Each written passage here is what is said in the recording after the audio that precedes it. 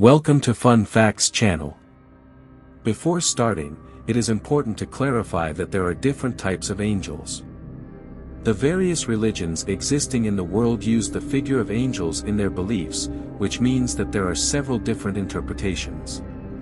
However, in this video, I will use the interpretation of angels by Christians, more specifically by Catholicism. It is possible that if you are not Christian or Catholic, you will recognize some divisions and names, but there may be some differences. Angels are not gods, but are deities that arose from the divine, according to Christian tradition. They were created by God to serve as intermediaries between humanity and the divine. Their wings help facilitate transportation between earth and sky. Angels are not born, do not die, or reproduce, and do not have a definite form, although they can assume a human form. They don't have weight or height, and it's not known exactly when they were created. The only thing that is known is that they were present from the beginning of the creation of the earth.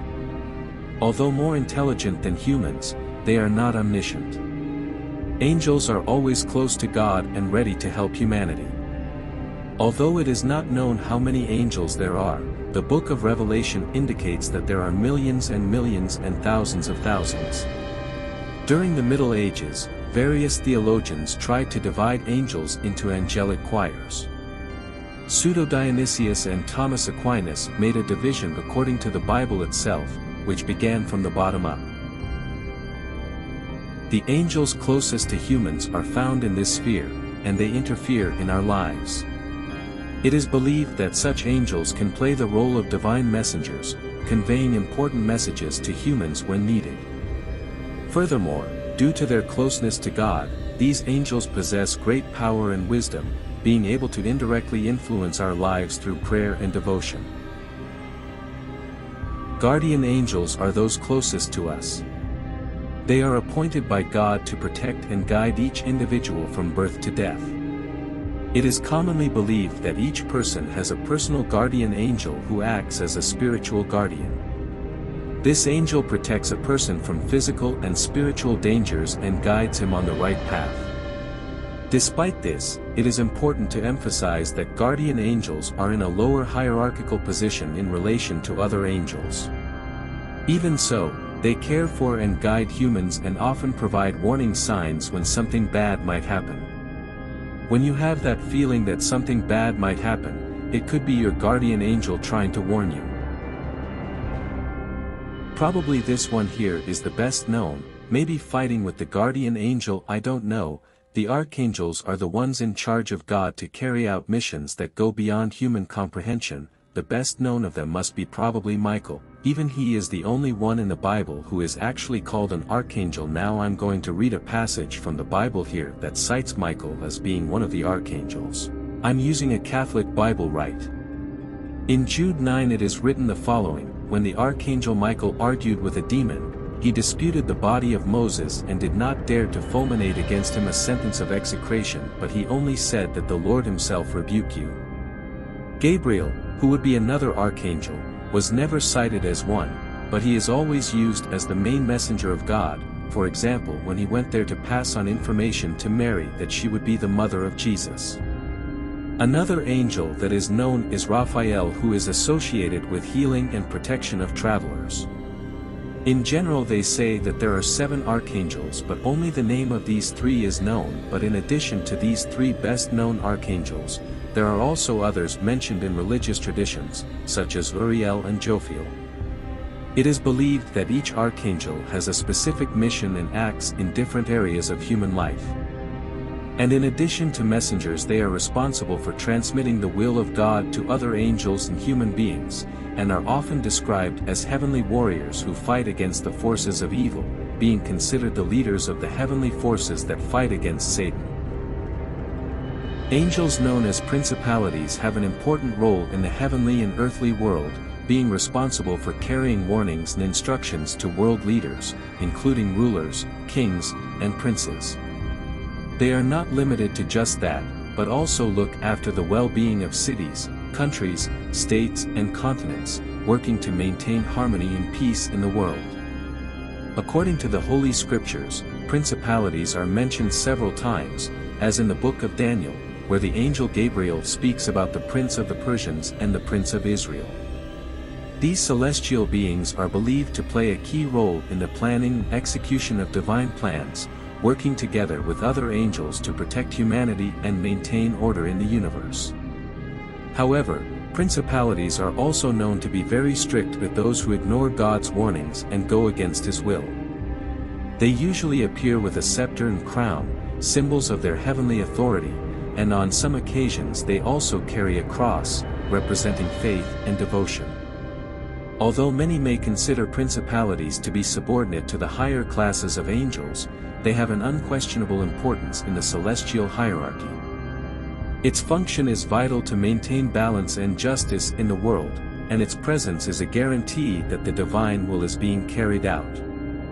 Therefore, we must always remember the importance of principalities and give thanks for their protection and guidance in our lives. The second sphere is one of the most important in the universe, as it is situated between heaven and earth. In it inhabit angelic beings, who are constantly carrying out God's orders, maintaining cosmic order and helping to carry out the divine will. Furthermore, these celestial entities are often involved in spiritual battles against the forces of evil, fighting to protect the divine plan. Angels in this sphere are also responsible for transmitting divine messages to human beings, serving as heavenly messengers. Her messages are always of love, peace, and guidance, and can be received by those seeking spiritual connection. These beings of light are able to bring comfort and hope in difficult times, and remind us that there is a higher power guiding our lives. According to some beliefs, we can connect with these angels through prayer and meditation, and we can ask for their guidance and help whenever we need it. They are always willing to help and guide us on the path of light and love, helping us to fulfill our divine mission here on earth. Therefore, we can trust them and follow their advice, knowing that we are being guided by divine beings of light and love. These angels have great power of concentration, as they are responsible for transmitting and transforming divine thoughts. They are usually portrayed holding a flaming sword to ward off demons, as well as caring for the memory and history of humanity, as well as animals and elements such as water, earth, fire, and air. These angels, known as powers, are often represented as celestial warriors with armor and swords, ready to protect and fight evil. Its function is to maintain divine order in the universe and ensure the prevalence of good over evil. They are also responsible for transmitting the divine will to other angelic orders, such as principalities and powers. This distinction is important, as among demons there are fallen angels. If you are interested in a video that addresses the types of demons, please leave a comment. These angels play a key role in performing divine tasks, helping to overcome obstacles and strengthen faith.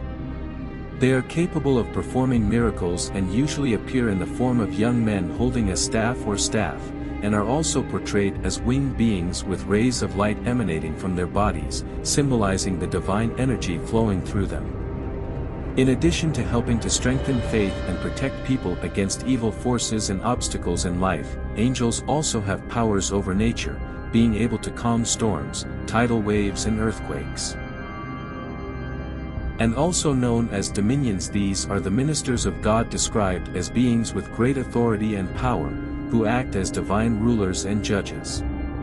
They have the knowledge of what is right and wrong, and they have the ability to inspire human beings to act in accordance with God's will. They are the ones who do whatever it takes for God's will to be carried out, are associated with divine justice, and often appear in the Holy Scriptures as those who chastise or punish those who disobey God. They are depicted carrying a sword, which symbolizes their power and authority over demons and evil forces. And they also do everything so that the universe does not get out of kilter. Among the angels, they are the oldest. They carry the scepter and a sword that would symbolize their power over the lower choirs.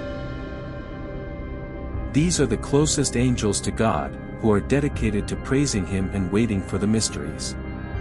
They are described as beings of great stature and beauty, and are often depicted as celestial warriors equipped with armor and swords. They have great authority and power, and play the role of intermediaries between the higher hierarchies of angels and human beings. The thrones protect the divine power, and they also pass missions to the lesser angels. Almost always appear in the form of young people, or in the swirl of light. They are always holding a harp or a cithara, because they like music so much. That is what they keep the throne with of God. Throne angels are often associated with the virtue of humility, and are known for their devotion and dedication to God. They are always ready to do your will and carry out your designs, never questioning or hesitating. For this reason, they are seen as an example of service and submission to God. After the story of Adam and Eve being expelled from the Garden of Eden by God, angels were tasked with protecting the site, the tree of life, and the divine records. These angels are known as cherubim and are depicted as winged creatures with the heads of a bull, man, eagle, and lion. Over time, the image of cherubs was softened and depicted as children, as in Raphael's painting of Italy, where a cherub is depicted as a chubby boy. In some traditions, cherubim are also described as beings with many eyes, symbolizing their ability to see everything.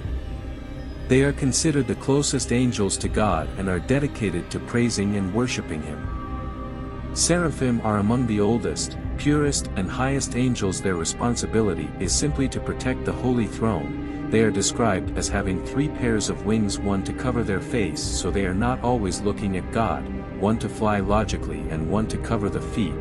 In some places they say that actually instead of covering the feet, these pairs of wings cover the genitals, because they don't reproduce, so they don't have genitals. In Hebrew the name seraphim means the one who burns for. That's why in most of the representations they appear are always on flames or with a medium silver ray.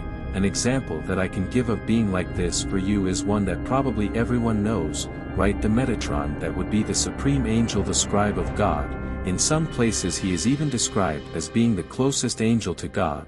Metatron is often represented as a colossal being with wings and several pairs of eyes and wings, which symbolizes his omniscience and omnipresence.